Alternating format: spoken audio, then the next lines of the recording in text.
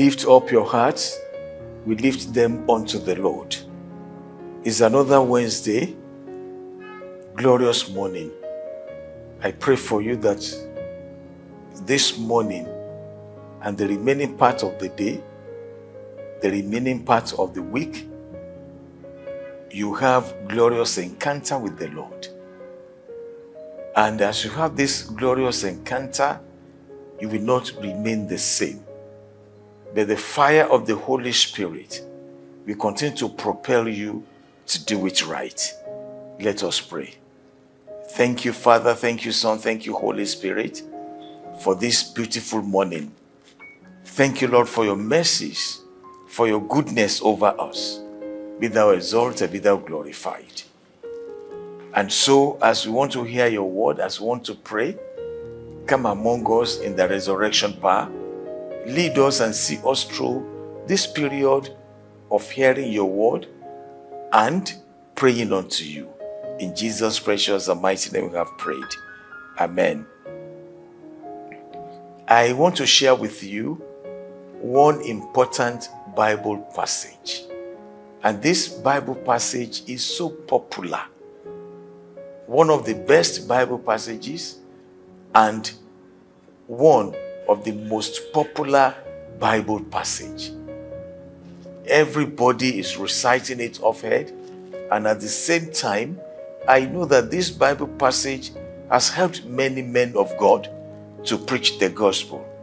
It's no any other passage than John chapter 3, verse 16, which says, "For God so loved the world that he gave his only begotten Son, that whoever believes in him should not perish, but have everlasting life." This everlasting life that we are talking about is from God through his Son, Jesus Christ. You and I are just like a strayed sheep. You and I, we are like a sheep that has no guardian. And Christ Jesus made us in this position, the position of sinfulness. And when God created heaven and earth, he created man and woman. But the first man, the first woman disobeyed God. They fell from the grace. May you not fall from the grace in the name of Jesus Christ. And this time around, God has deemed it fit to send his only begotten Son, so that you and I will not perish. We are still rejoicing because Christ died on the cross to save people like us. And if Christ has not come, if Christ has not risen, our faith is in vain. And if Christ has not come, I don't know what you and I will be worshiping. But for the Father, God so loved us. We have strayed away from his path. Everybody is doing whatever pleases him, but God met us in his Son. And he said, "Come back home."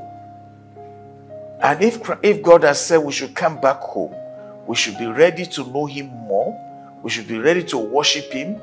We should be ready to listen to his injunctions. We should be ready to preach the gospel and bring more people into the kingdom. There was a man called Nicodemus who went to meet Jesus in the night. And when he got to Jesus, he said, "Rabbi, I know that you are from the Lord. And all what you have been saying, we can understand." But Jesus told him in verse 3, "Most assuredly I say to you, unless one is born again, he cannot see the kingdom of God." If God has sent his only begotten Son to us, we need to be born again. We need a regenerating spirit. We need to leave our sinfulness and follow him without counting the cost. And verse 5, Jesus told Nicodemus. Nicodemus was a big man in the temple, one of the Pharisees, one of those that read the Bible, one of those that conduct services in the temple. And verse 5 says, "Most assuredly I say to you, unless one is born of water and the Spirit, he cannot enter the kingdom of God." The kingdom of God is for you and I. except we have been born of water, which is baptism, except we have been born of the Spirit, except we confess our sins. Sin is an anomaly. Sin is not associated with God at all. Sin is associated with man. But Christ died on the cross and he used his blood to make us to be righteous unto him. So, brothers and sisters, the world is full of all sorts. Different types of things are happening. The kingdom of God is at hand. Jesus has died, he rose, he ascended, and he's coming back. Are you prepared for this coming Lord? This Lord Jesus will surely come back. And verse 17 of that John chapter 16 says, for God did not send his Son into the world to condemn. Whatever you are now, God is not condemning you. But what God is telling you is for you to repent and come back to him. God has not sent his Son to condemn the world, but that the world through him might be saved. So that you and I might be saved, so that we won't enter into the lake of fire. So that we won't be misguided, so that we won't do whatever pleases us.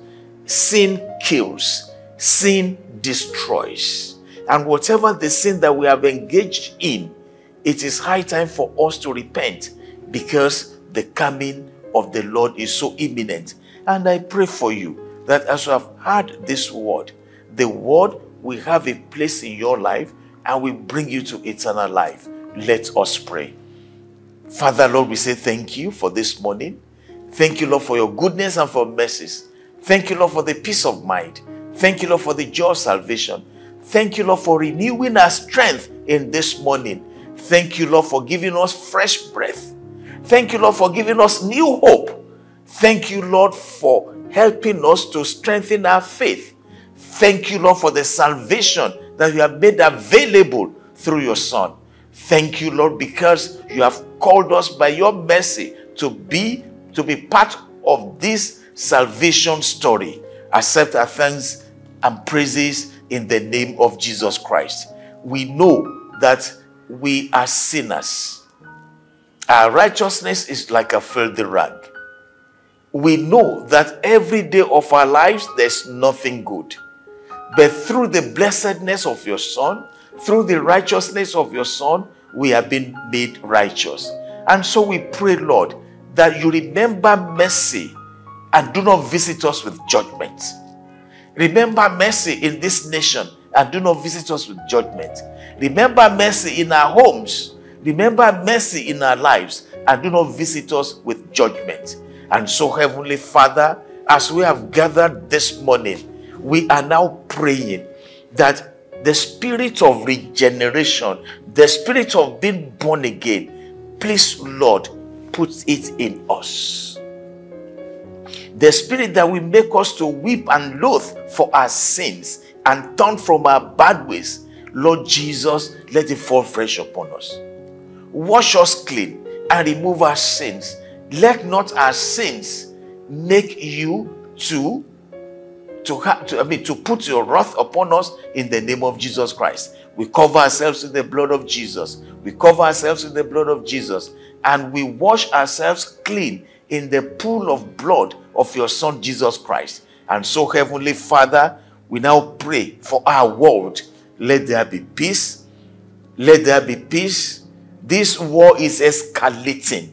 Heavenly Father, we pray, Lord God Almighty, that you will help us out. We pray that you will help us out and you give us the grace to beat our war implements, to plow shares, to plow the ground in the name of Jesus Christ. We pray for our leaders. Instead of war, instead of crisis, Lord God Almighty, we put it in their lives to embrace peace. In the name of Jesus, let there be peace in Nigeria. Let there be peace in Sudan. Let there be peace in Gaza. Let there be peace in Jerusalem. Let there be peace in Ukraine. Let there be peace in Russia and other places that are not peaceful. Lord, let there be peace. Let our leaders repent of their sins and let them come to know you. Let them come into your knowledge. And so we pray, Lord God Almighty, that you do not rebuke us in your wrath. We pray, Lord God Almighty, that your salvation will be upon us, and our wicked ways will surely turn from you, so that we won't be your foes, but will be your friends. And so, Heavenly Father, create in us a new heart, a contrite heart, in the name of Jesus Christ. Those that are sick, I pray for you. If it is sin that is holding you down, your sins are forgiven. Those powers that are holding you down, we break them. And we say, be healed in the name of Jesus Christ. Are you there today? Maybe your business is not moving. When you had the money, you use it for whatever pleases you.